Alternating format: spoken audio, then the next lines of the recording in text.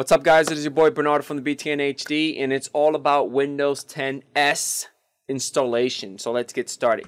So I tested this installation with a Windows 10 Enterprise version 1803. As you guys can see, it is a virtual machine. It was actually my Office 2019 virtual machine that I used to install Office 2019 for you guys. And I install it on this machine. Now, the first thing that you need to do is download the installer. I will provide the link at the bottom of the video, at the description, so you guys could go to it, read about it, because there's a couple of requirements that you need and all that good stuff. Click on the download installer, and it's about 5.5 megabytes. So you're going to click on it, and once you click on it, this nice little install Windows 10s wizard pops up. Click next, and it's going to check your CPU, memory, and disk space. Once you get all green check marks, that means you are able to continue and install Windows 10s on your machine. Click next, and it's going to start. Now, this didn't work out for me at first. I needed to redo it again. It kind of gave me some crazy error. It said it couldn't be installed, but I'm saying to myself, I got all green check marks. Why didn't it work? So I reran the wizard again, and it started working with no problem. You are able to minimize the wizard down while you're working, but eventually it's going to start going up the numbers, 7% and all that good stuff. You know it's time to install the operating system is when you get this. Now, keep personal files and apps and keep personal files only were grayed out. I did not have those options at all. And the only option that I had was nothing. Everything will be deleted, including files, apps, and settings. So I was like, what? So if you are testing this out within a production machine, make sure you got a good backup because it's going to wipe it clean.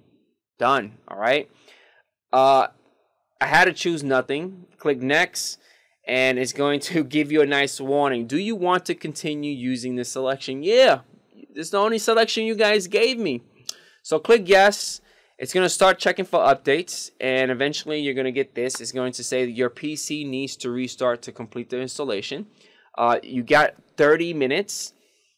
I don't know what you could do in 30 minutes. I'm assuming to back up, grab any files that you want, because again, it's going to completely wipe your machine clean and install Windows 10s mode, right? I clicked on restart, and it says you're about to be signed out.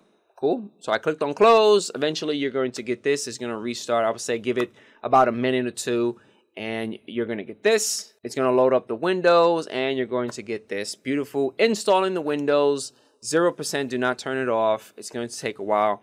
I think the process took between 20 to 30 minutes. And once everything was done, you get the nice little welcome stuff. So select your region, select your keyboard layouts. If you have a second keyboard layout, select that. If not, you're able to skip it, and it's going to process the network. You have two options. You can either set up a personal use or set up an organization. If you set up a personal use, that means you have to have a Microsoft Outlook account or Hotmail or whatever to log into the machine to continue. If you're smart, you can set up as an organization, but you don't need to add it into a domain. You're able to create a local account. That's the trick here.